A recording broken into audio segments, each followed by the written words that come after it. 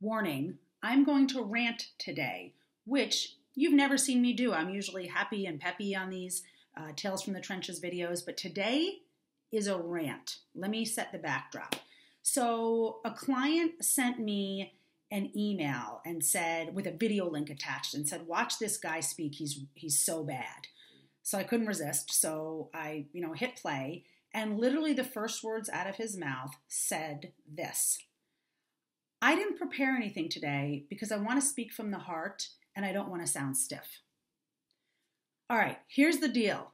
I don't want to hear your unscripted heart. No, and neither does any other audience member. What does unscripted mean in speaking from the heart? It means rambling. It means I haven't put a lot of thought into this. It means I don't really have a clear point. It's all about me and I don't care if you really understand me. I just want you to feel how I'm feeling. Wrong, wrong, wrong, wrong. Here's the fallacy, and I'm getting tired of this one. The fallacy is that scripted, strategically planned equals stiff and robotic and not speaking from the heart.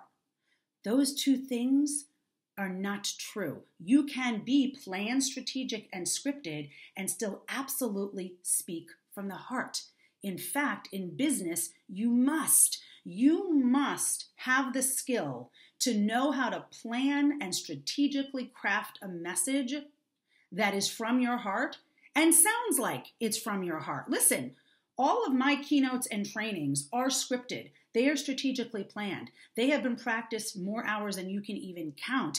And I've never been accused of not sounding like I'm speaking from the heart. I'm always speaking from the heart, and I don't sound scripted, and neither should you.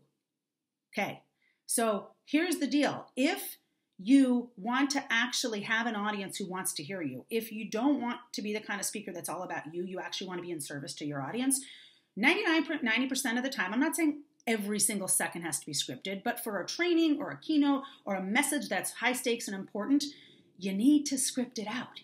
And the way that it can still sound like it's from your heart and not be stiff and boring is for you to practice it. Yes, the more you practice it, the more comfortable you get with the message, the more you'll internalize it into your soul. And that's when things get very exciting. That's when it's going to really be from your heart, because guess what? You can be in the moment with people. Different things can happen. People can ask different questions or say different things, and it's not going to throw you off because you know where your North Star is. You know where you're going back to. So remember, I don't want to hear your unscripted heart in a speech. Nobody wants to hear your unscripted heart in a speech. So if you want to speak from the heart and you really want to influence audience members, tap into your heart, script out your message, edit out the parts that shouldn't be there, that we don't need, and then practice, practice, practice until it absolutely sounds like it's coming from your heart. And if you don't know how to do that, I got your back. So reach out to me, and I'm happy to talk to you about how I can teach you to do that. With that, be blessed. Make it a crazy good day.